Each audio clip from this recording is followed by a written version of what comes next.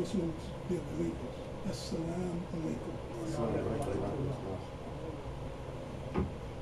Allahu Akbar, Allahu Akbar, Allahu Akbar, Allahu Akbar. Ashhadu an la ilaha illallah, ashhadu an la ilaha illallah, ashhadu anna Muhammadan Rasulullah, ashhadu anna Muhammadan Rasulullah. حي على الصلاة حي على الصلاة حي على الفلاح حي على الفلاح الله أكبر الله أكبر لا إله إلا الله.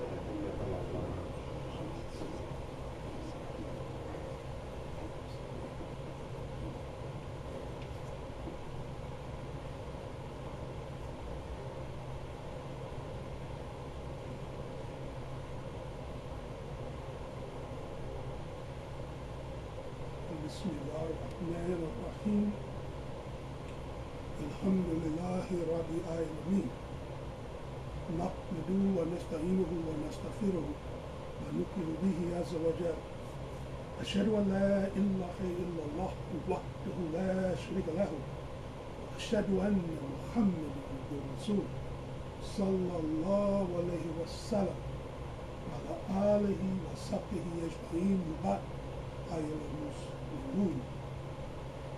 That is, praise be to Allah, the guardian, evolver, cherisher, keeper, sustainer of all the worlds, of all the systems of knowledge. We render all praises to Him, and we seek His help, and we ask for His forgiveness. We put our faith and trust in Him, mighty and sublime is He. I bear witness and give open testimony that there's nothing in creation worthy of worship except Allah and Allah alone, the one and only. There is none like unto Him. And I bear witness, Prophet Muhammad sallallahu alaihi wasallam is Allah's servant, messenger, prophet, and guide to all of humanity for all time. We ask Allah's peace, His blessings, His highest exaltations be upon Prophet Muhammad, upon his family, his companions, the righteous all of us, all Muslims, in peace. Dear Muslims, dear believers, I greet you in the best way that I could possibly give my brothers and my sisters. Assalamu alaikum. That follows this excellent salutation to our Prophet Muhammad, the prayers and the peace be on him. Dear Muslims, dear believers, I advise you, as I advise myself, to fear Allah, to have taqwa for Allah, to reverence Him, have regard for Him and His creation, and know that He is the creator of all. He creates what was never created. We should fear God as He should be feared.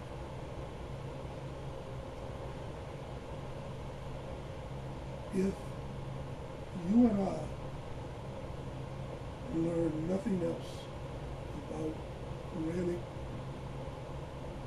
scriptural language, we learn this, that it comes in stages. It's never, or it is not, it was not revealed to our Prophet Muhammad, the prayers and peace be on him, all at once.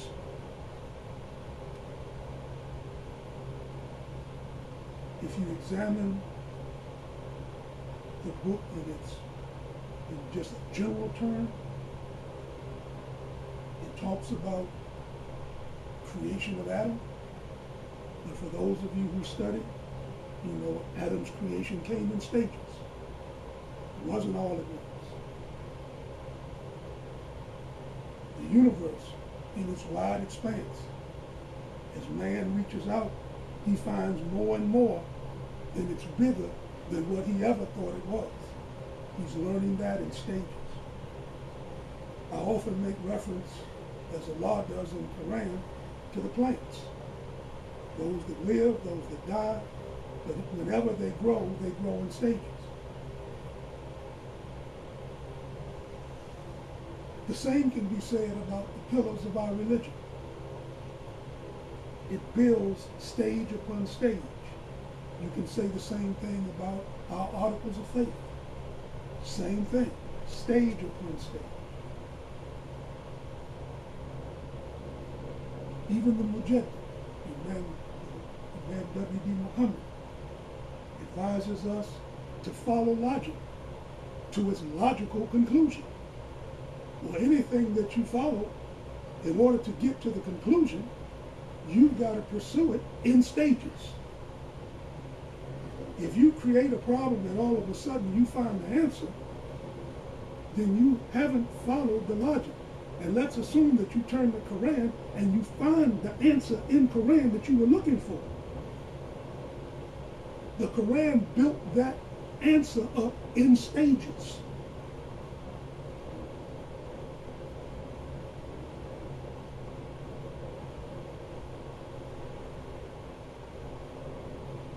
If you further examine it, these things that proceed in stages, if you really examine them closely, you'll come to the conclusion, as I did, that they all go in cycles. So it's not just a stage that it grows, or it's not just a stage that it goes, or even if I make reference to a plant that it grows, but it reaches a plateau where it's no longer in existence, it dies, and then Allah brings it back to life again. That's a cycle. If you want to get technical about it, it's what they say, it's cyclical. It means it just goes around and around. I mean, you remember in, what was it, your botany class or one of your science classes, when they talked about the rain. It was the sun that would dry up the water on the face of the earth, that would then go back up into the clouds and do what? Come back down. It's a cycle.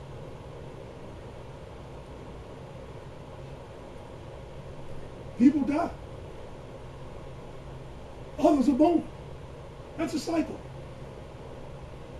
And then once you're born, you grow in stages. And then what happens? You die. And then life begins. Maybe not for you here, but it begins on earth for others. Then you start in another life. And hopefully you'll start that life in the Jannah.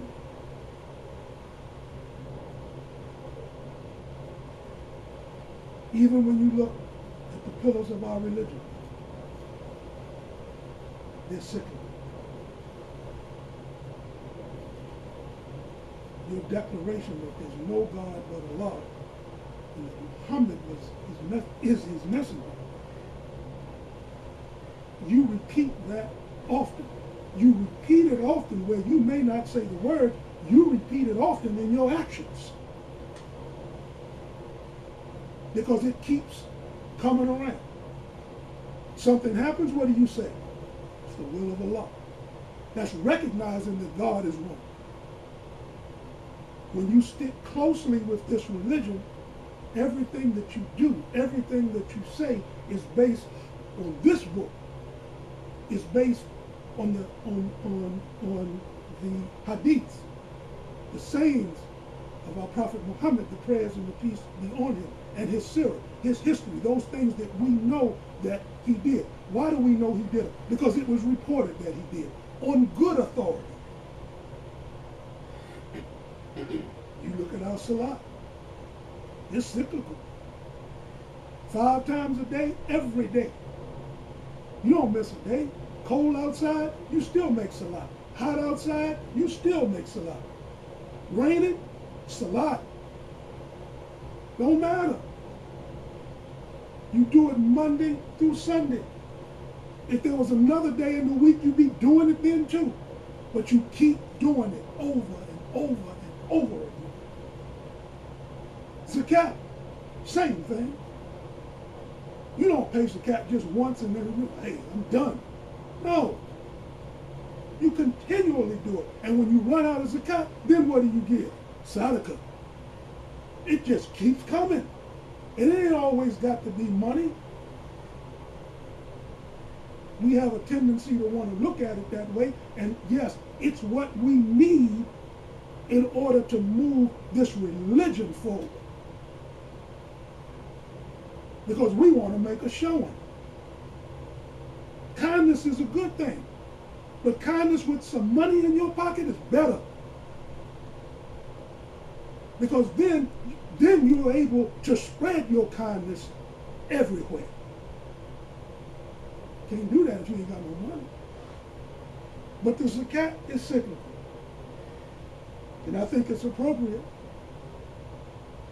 that I mention we're close to the month of Ramadan for Siam, which is cyclical. It comes every year. You don't miss a beat. At least you shouldn't. For your own good. Not for anyone else's sake, but that of God himself. Because he said fasting is for him, ain't for me. You couldn't please me if you tried. And you shouldn't be trying to. I'm your brother in Islam. That's my role. That's the role that I play. Whether I'm here, behind this lectern, or on that floor, I'm your brother in Islam. Whatever you do, you pleasing God. And if I see you pleasing God, I'm going to be pleased as well. Because now we're in a race. Race for what? To all that's good. Nothing's wrong with that.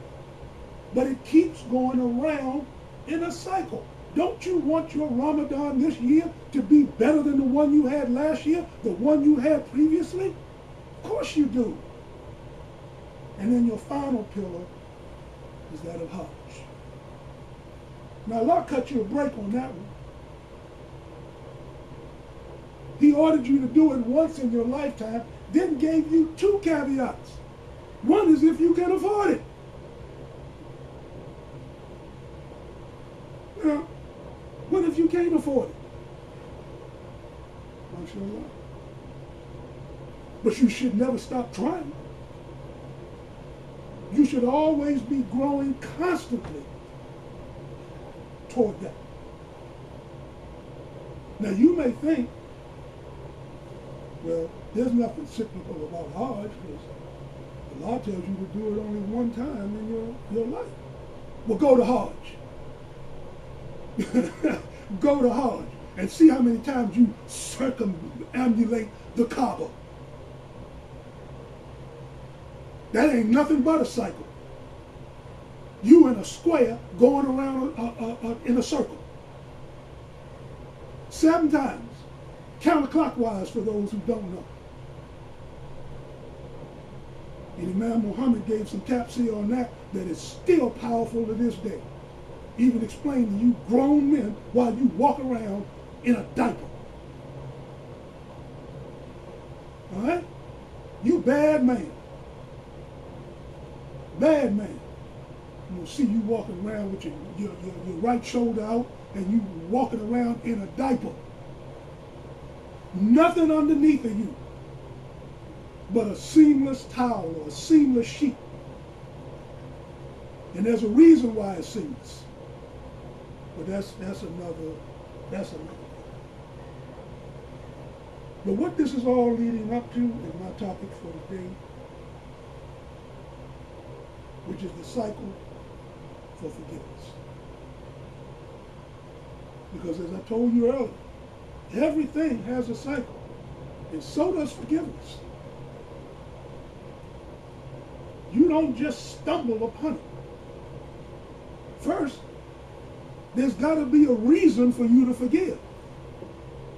So you have to take some sort of action. And then whatever that action it is that you take, that action needs to invoke a reaction. Because if someone did something to you, and you don't even think they did it, then you don't even react to it. You know people like that. I know I do. Sometimes in days gone by, it would make me hot. I would be, what they say, mad as a wet hen. just hollering, screaming, cursing, acting like a fool. And the person who I was addressing, it's okay. They were just as calm. They were just as cool. Now I'm ranting and raving.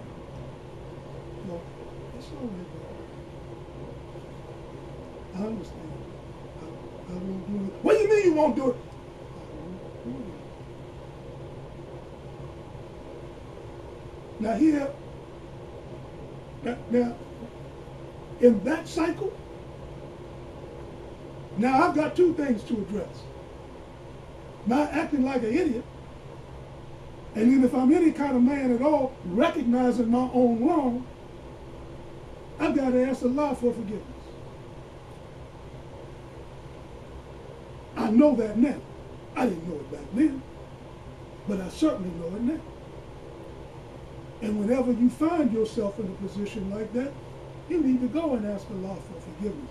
But that forgiveness is going to come in cycle, because it's a hard thing to do, especially when you're in the wrong. Especially when you're in the wrong. One of the greatest stories that we have in our holy book is the story of Yusuf. There's several instances, and I'm not going to go through the whole story because Allah created a whole surah with several ayats. So I'm not going to go through that, but I do want to I do want to remind some of us of those ayats where these cycles of forgiveness found themselves. First, the interesting thing is you can see those cycles in the story as you look at it in the whole. Because it starts out with Yusuf going to his father saying, "Oh father, I had a dream. And in my dream, I saw 12 stars, and those stars prostrated themselves to me." And if you know the story, that's how it ends. And then there's a whole bunch of stuff in between. But it starts out with the dream, and it ends with his brothers, his family, prostrating themselves to him. Read the story. It's Surah 12. And the whole story is on Yusuf, so it doesn't start at 12 and then continue to 13. You read 12 and you get the whole story. But within that story, Yusuf had an encounter with the king's wife. And if you recall, it was a wise man who stepped in to help the king determine who was telling the truth and who was lying.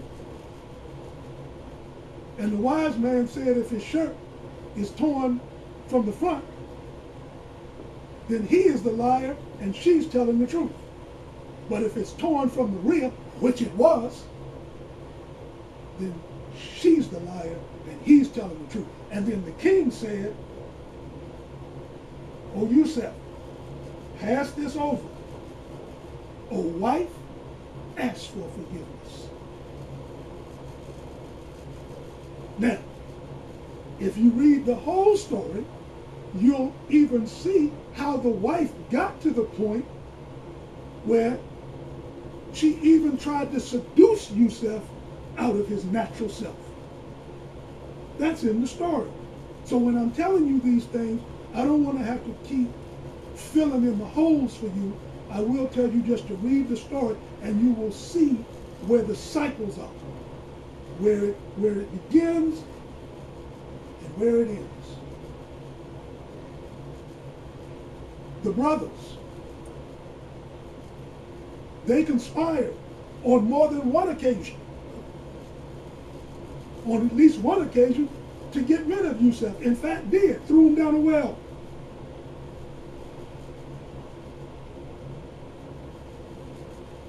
And they said, "O our Father, ask for us forgiveness for our sins, for we were truly at fault."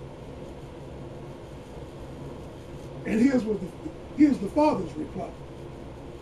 He said, "Soon will I ask my Lord for forgiveness for you, for he is indeed of forgiving."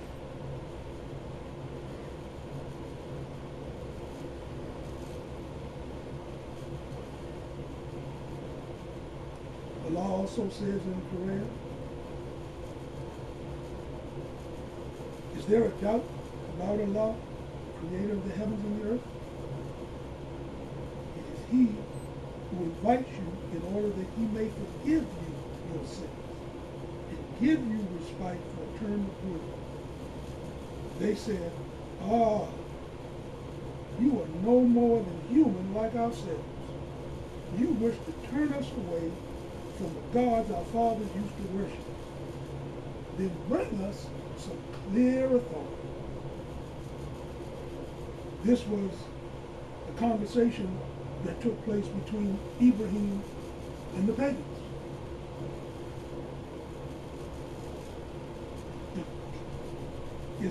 And he asked the question, is there a doubt about Allah, the creator of the heavens and the earth? It is he who invites you in order that he may forgive you your sins and give you respite for a term of 20. The Prophet Muhammad, in his hadith, advised us that if there was no sin on the earth, that Allah would wipe out all of the creatures on the face of the earth and create a whole new world that would sin, just so that he could forgive them. Man, that's powerful. That is powerful. So all these folk running around here wanting to be sinless and blameless and so, pious that, it's almost like they take a bath every 15 minutes just to remain pure and clean and holier than you and I. You're creating a difficulty for yourself. You're putting all of mankind in jeopardy trying to be sinless. Now this is not a suggestion to the feeble mind that you need to go out and start raping and robbing and killing and stealing and just cutting the food. No. Because remember, the first priority is that you be balanced. So you want to go cut up? Go cut up. But do something right. Allah tells that to the man and to the woman.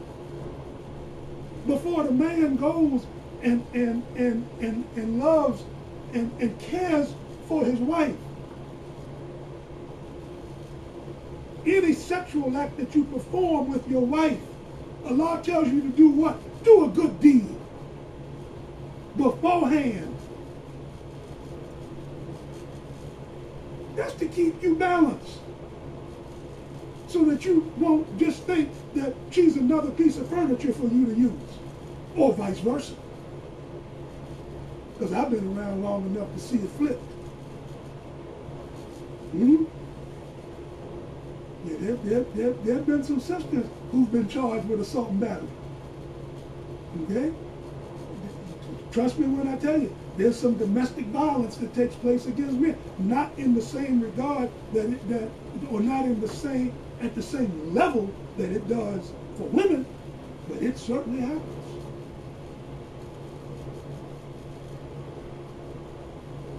But that's our God. That's how he treats his servants. He wants to forgive you. In fact,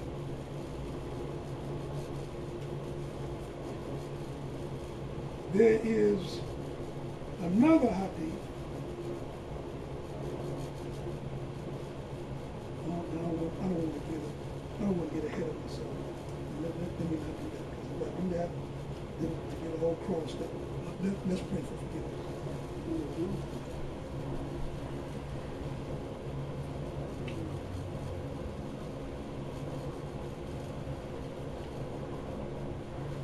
Alhamdulillah, alhamdulillahi rabbil alameen.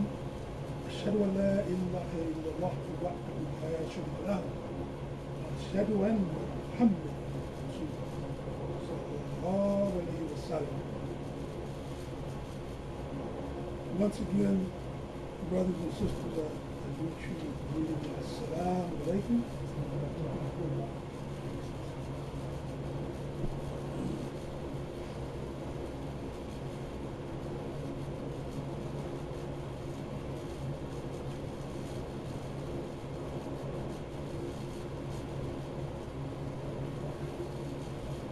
It is part of the mercy of Allah that you deal gently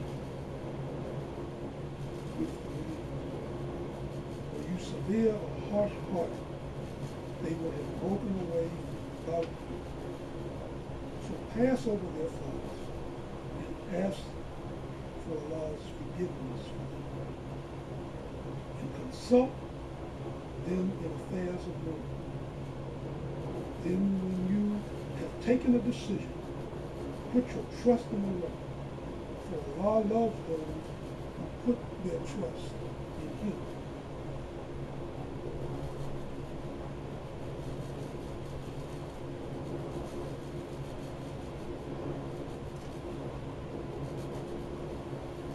Be quick in the race for forgiveness from your Lord, and for a garden whose width is that of the whole of the heavens and of the earth prepared for the righteous. Those who spend freely, whether in prosperity or in adversity, who restrain anger and pardon all men, for Allah loves those who do good. And those who, having done something to be ashamed of or wronged their own souls, earnestly bring Allah to mind and ask for His forgiveness for their sins. And who can forgive sins except Allah? And are never obstinate in persisting knowingly in the wrong they have done. For such, the reward is forgiveness from their Lord, and gardens and rivers flowing underneath, and eternal dwelling. How excellent a recompense for those who work and strive. I have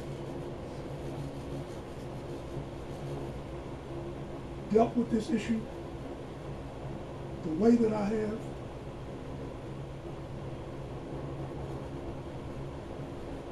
because I, as an individual, as well as this community, will be,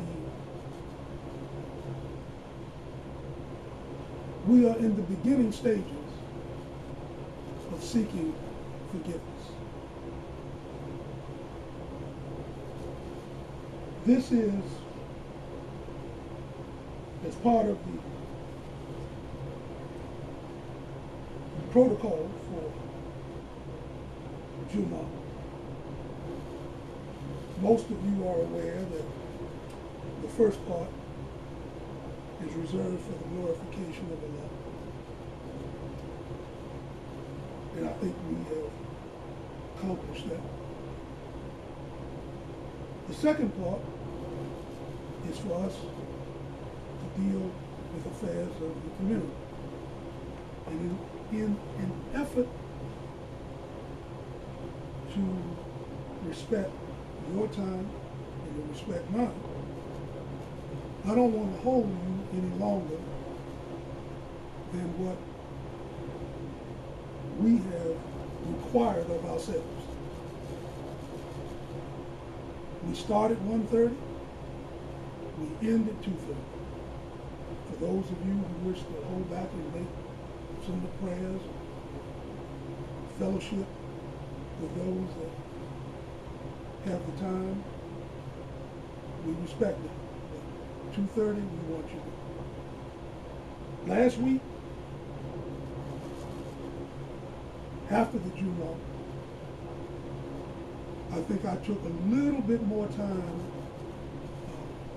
explaining an incident that occurred to this community regarding the oversight of the Muslim Journal, particularly of our resident Imam Sultan Abdul, who traveled to Philadelphia with his wife to receive an award. But if you look in the paper, it was as if he was never even. And so over the last week, I took some time to send a letter to the journal, and I'm going to share that letter with you now, so that I don't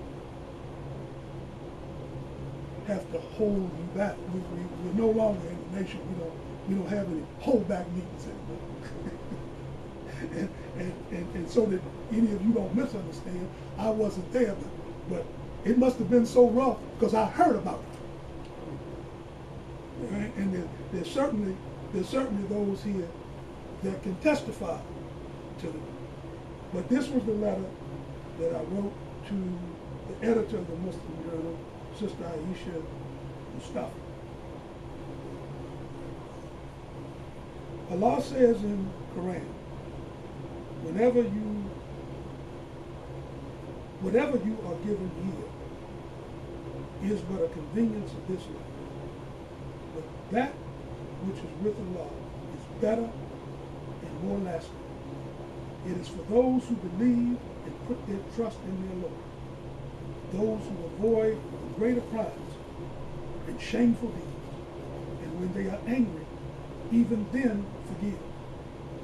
Those who listen to their Lord and establish regular prayer, who conduct their affairs by mutual consultation, who spend out of what we bestow on them for sustenance, and those who, when an oppressive wrong is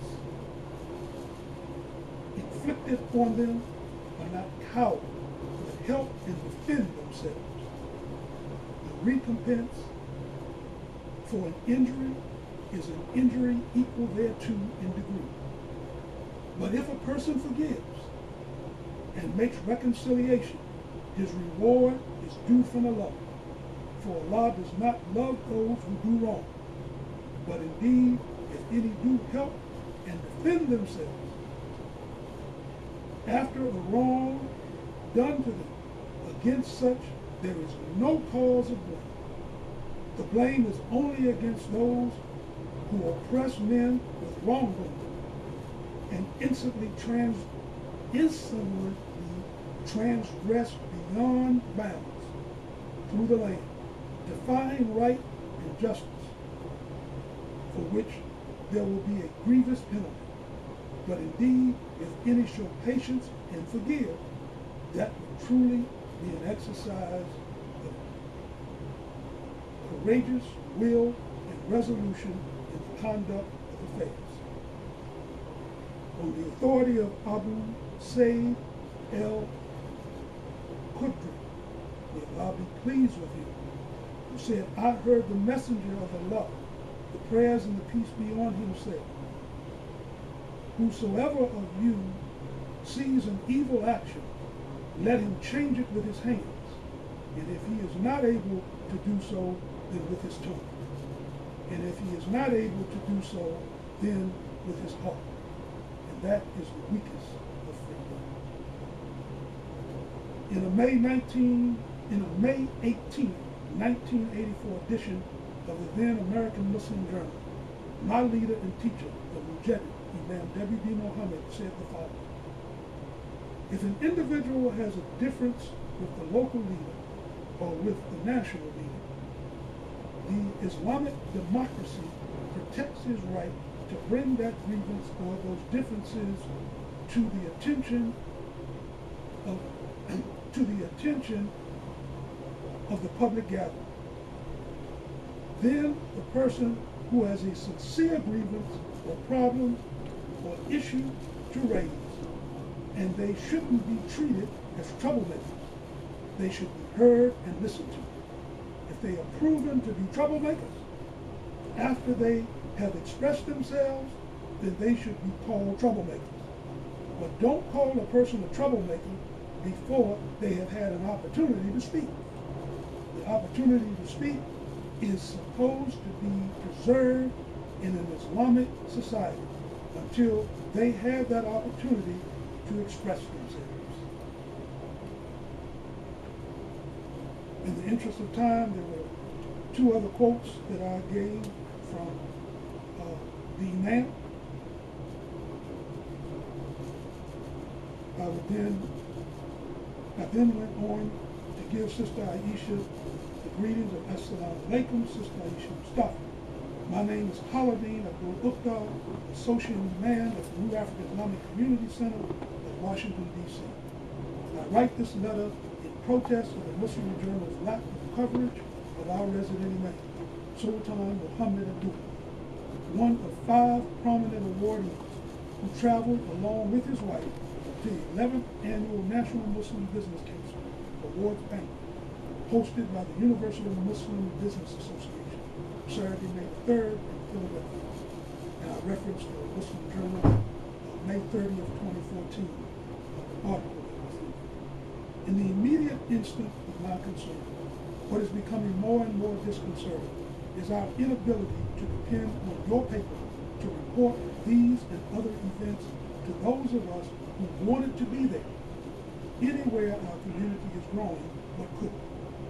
I remind us, it was God's messenger, our prophet, may the prayers and the peace be on him, who was quoted as saying, those who were present tell those who weren't here, perhaps they will benefit more from this than you. Even though he and his wife traveled to Philadelphia for the entire weekend's events, appearing in the awards banquet program introduced by NMBC President David Hassan, received a magnificent glass teardrop award that showed some thought went into the program's honorees, and concluded with a speech to the attendees.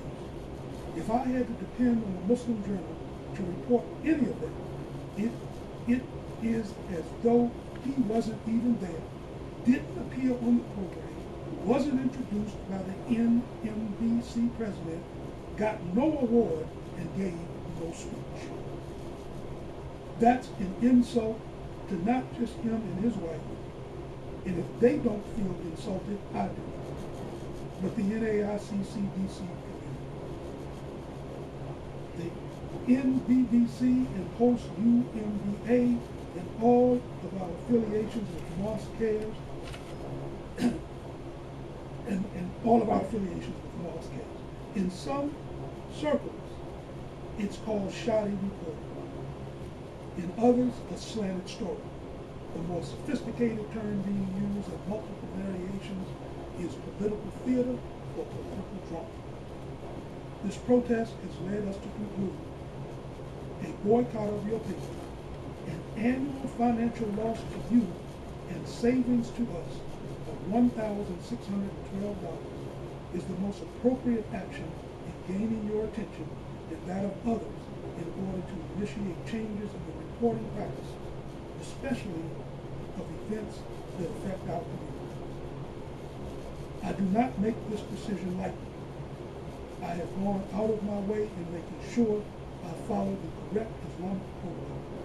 Sure, I went to my Imam first with my concern, addressing issues of leadership on the part of your paper and the role it plays in our community, human decency, and making sure no one would be unduly affected by my decision, and the righting of what I perceive to be an egregious wrong.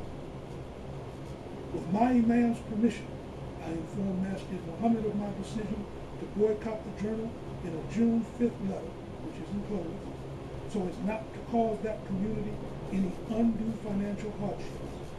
1,040 papers annually. By knowingly having them order papers, I knew we were no longer going to be carried. That same Friday, I addressed our community in a public statement immediately after Salatul Jummah, reading them the letter to Master Muhammad and advising them that we would no longer be carrying the paper, explaining why, and that my decision did not preclude them from taking out a personal subscription to the journal should they choose to do so. We at the NAICC-DC are a young community, 9 years old this month. From the outset, we established ourselves without objection on being affiliated with the community of our leader, the teacher, Imam W.D. Muhammad. There was no other consideration.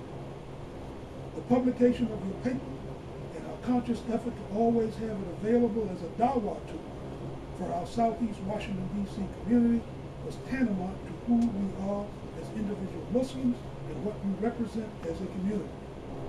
In our minds, it says to whoever comes in, Muslim or non-Muslim, this is an Islamic community associated with, affiliated with the community of Imam W.D. Muhammad, the Mujahid, son of the Honorable Elijah Muhammad, founder of the supreme leader of the nation of Islam. We are proud of that. We never, ever, ever purchased the journal to sell, always giving them away instead to both the Islamic community and the community served by our resident Imam at his retail business. Customers come in, buy something or not, they could always walk out with the journal. Even some years ago, when Masjid Muhammad had an overabundance of old journal publications, we were one of the communities they turned to take the overnights, and we used those for our continuing dawah efforts. So the support for your paper has always been there. From our inception, I, without fail, week in and week out, every Friday for the past 9 years, picked up 20 copies of the Muslim Journal from Masjid Muhammad. Even in the beginning, when the community didn't have the monthly $124 to $155 upfront payment to Masjid Muhammad, I would put it on my personal credit card to be reimbursed later. I did that just to make sure we stayed current.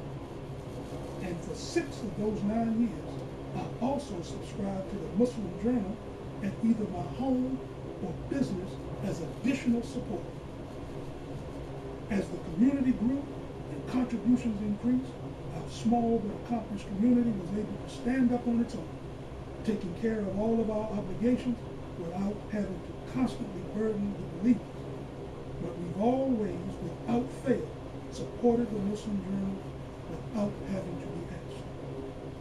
I've now learned that support has not been reciprocated. It is my understanding, without going into detail because I didn't ask, this oversight, this snub, is not the first time my Imam and what follows in our community has been dismissed. Some say disrespected.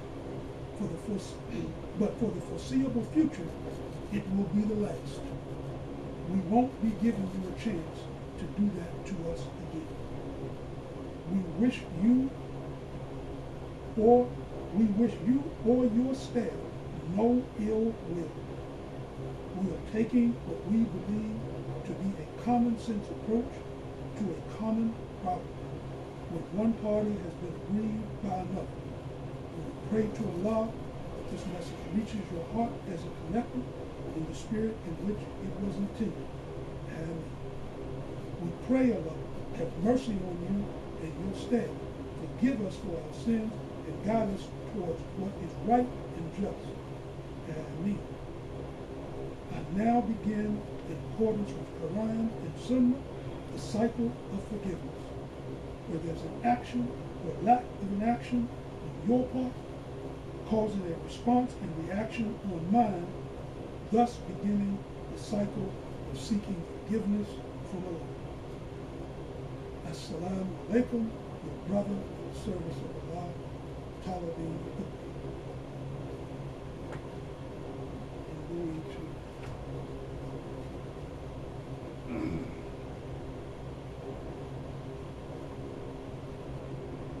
Narrated Abu Hurairah. Allah's apostle said, every night, when it is the last third of the night, our Lord, the superior, the blessed, descends to the nearest heaven and says, is there anyone to invoke me, that I may respond to his invocation. Is there anyone to ask me so that I may grant him his request? Is there anyone asking my forgiveness so that I may forgive him? And we're going to close with this hadith, which is also actually a dua. It was narrated by Abdullah in Arnold.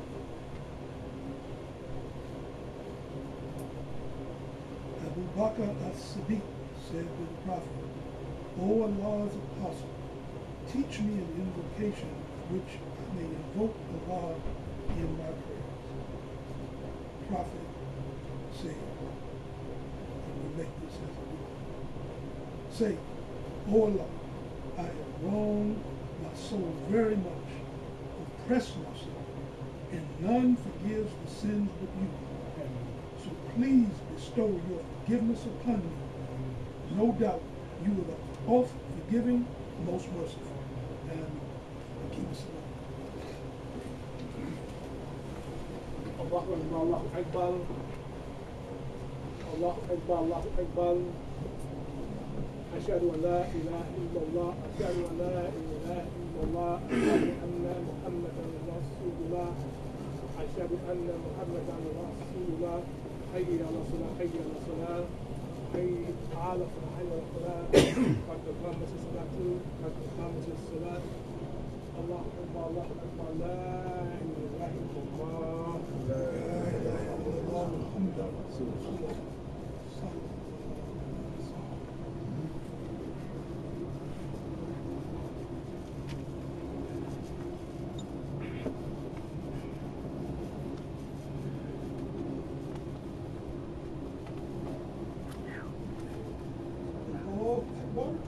الله أكبر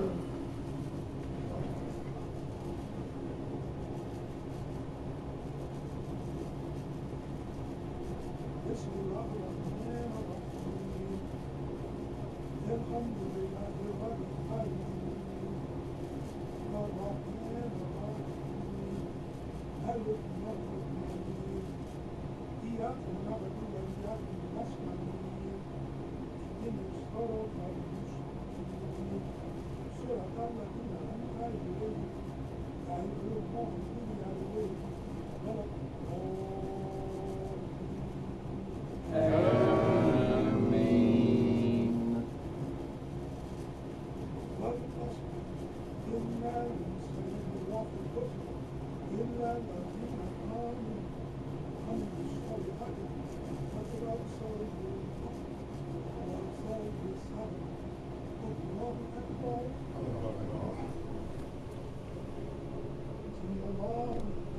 ربنا ولك الحمد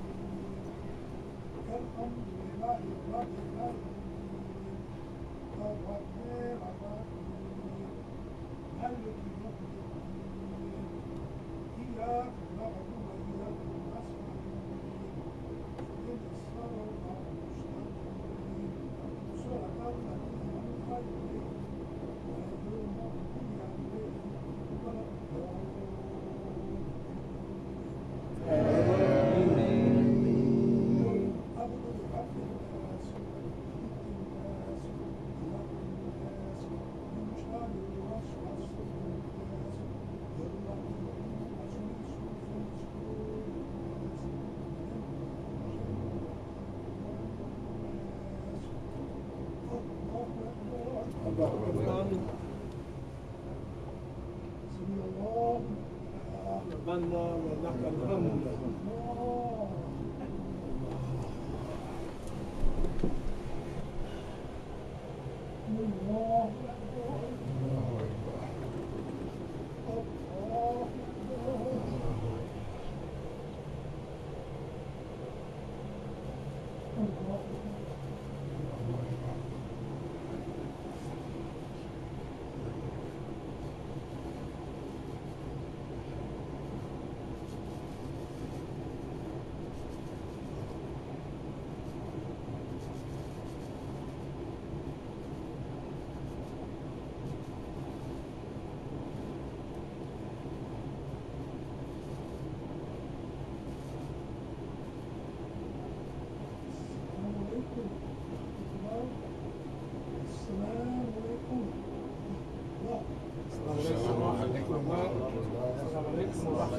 الله.